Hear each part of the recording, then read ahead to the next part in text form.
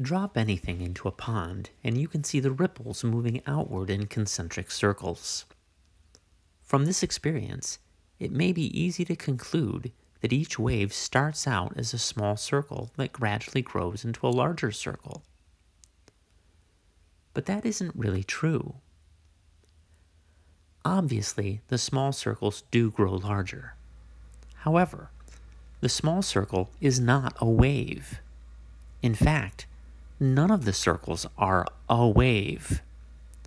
Instead, each circle is made up of lots and lots of waves, maybe millions or even billions of waves, all traveling outward at the same time.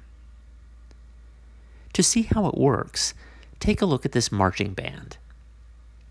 As a group, they form circles that slowly expand outward. But watch again, only this time, pay attention to the movement of a single individual. What you will notice is that each individual person marches in a straight line. It is only when we see lots of them moving together that we see the circular shape. The ripples in a pond are very much like this marching band. Lots of individual waves begin in the center and move in perfectly straight lines outward. Seen collectively, however, that group of individual waves forms a circular pattern. A pattern composed of a group of waves traveling together is known to physicists as a wavefront. The wavefronts in a pond are circular, but wavefronts can take other shapes as well. This demonstration shows linear wavefronts. It's done by vibrating a wooden paddle in a tank of shallow water. Shining a light through the wavefronts makes them easier to see.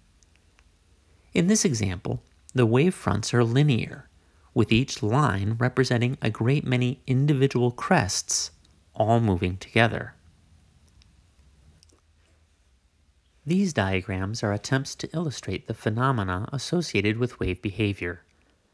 But these diagrams are somewhat difficult to draw and tend to be rather confusing to the eye, so they are often simplified. Notice here that the blue lines represent many crests all lined up. In our previous example, we can see that the expanding circles represent rows of crests that are moving together.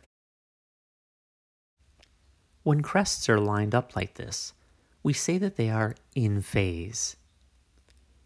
Wavefront diagrams typically show straight or curved lines where lines represent the crests.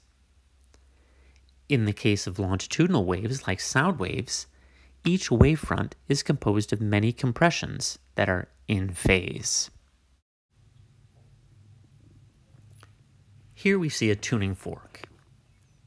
As the prongs of the tuning fork vibrate back and forth, they produce a sound wave, a longitudinal wave that travels outward.